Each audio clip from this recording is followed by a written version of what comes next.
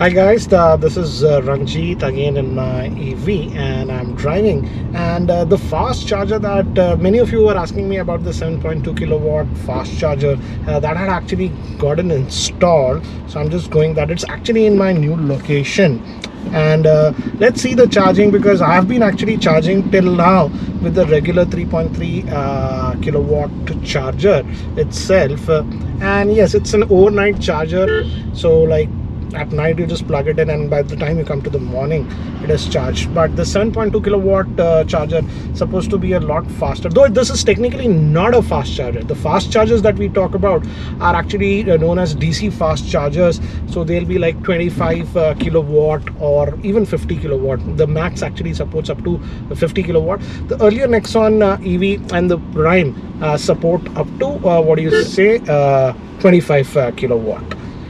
So let's go and let's check out this 7.2 kilowatt charger and see how it does. The car is showing right now 59% is left and says a range of 188. Some of you were asking me about the range also. Still just early days. I have driven about 763 kilometers till now in the past 2 odd weeks, I would say.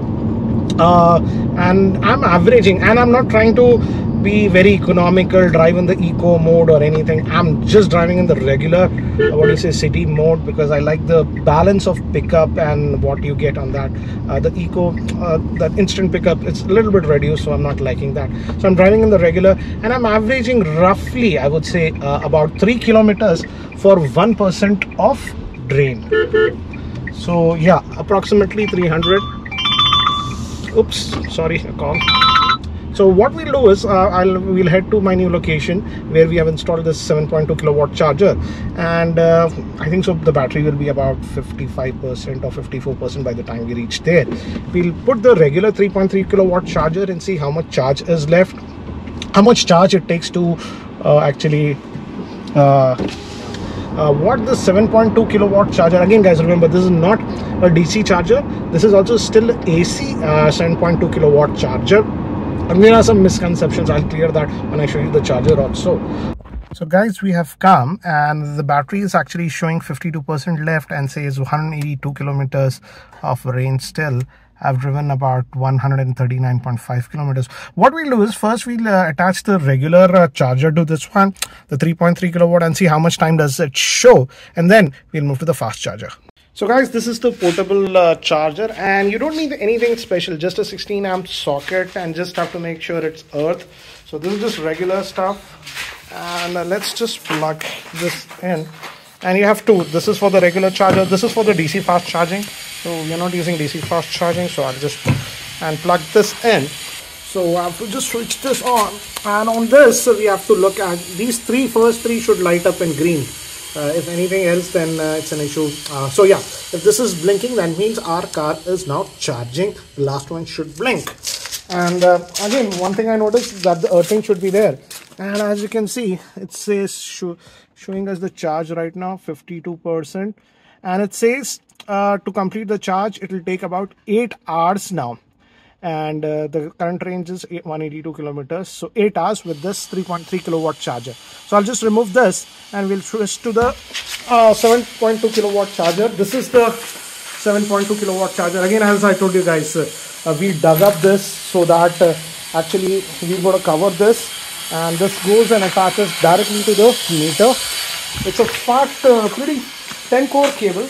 As you can see, it's pretty thick cable that they are putting, and you have to make that the electricity load has at least 10 kilowatt. Actually, there's a misconception that they say this is actually requires 3-phase. No, it's actually on a single phase, but most of the meters are not rated for this high capacity, so you need at least about 10 kilowatt or more load. I have about 40 kilowatt load, so that was not a problem. Okay, now let's use this charger. I'll just switch the MCB on, and in fact it can take up to 32 amps.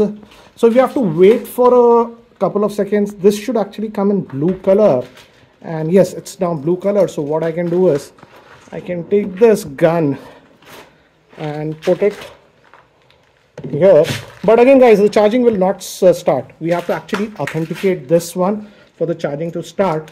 So they give actually 2 RFID tags. So I have to actually click this, and it gave a beep, and this should become green. As you can see, it's blinking in green. That means it's now actually charging the car. In fact, to even stop the charging, I have to actually tap it with this RFID tag. So this is kind of a security feature that they have so that others cannot misuse this. And let's see now, let's go back to the car, how much time it says.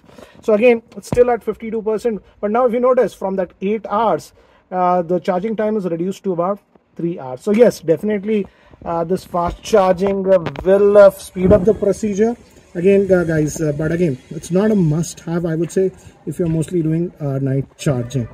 So I hope you get a better idea regarding the fast charging with this Nexon EV MAX with this 7.2 kilowatt charger. In fact, technically, it doesn't pull up to 7.2 kilowatts. I believe it pulls up to 6.8, max of about 30 amps. That's why they have put a MCB of 32 amps on this one. In fact, this is multicolored, so if there is any error or something that glows in red, gives a beep. If it's fully charged, I'll also know that this green light will stop actually blinking. Normal usage for most of the time, the 3.3 kilowatt charger is useful.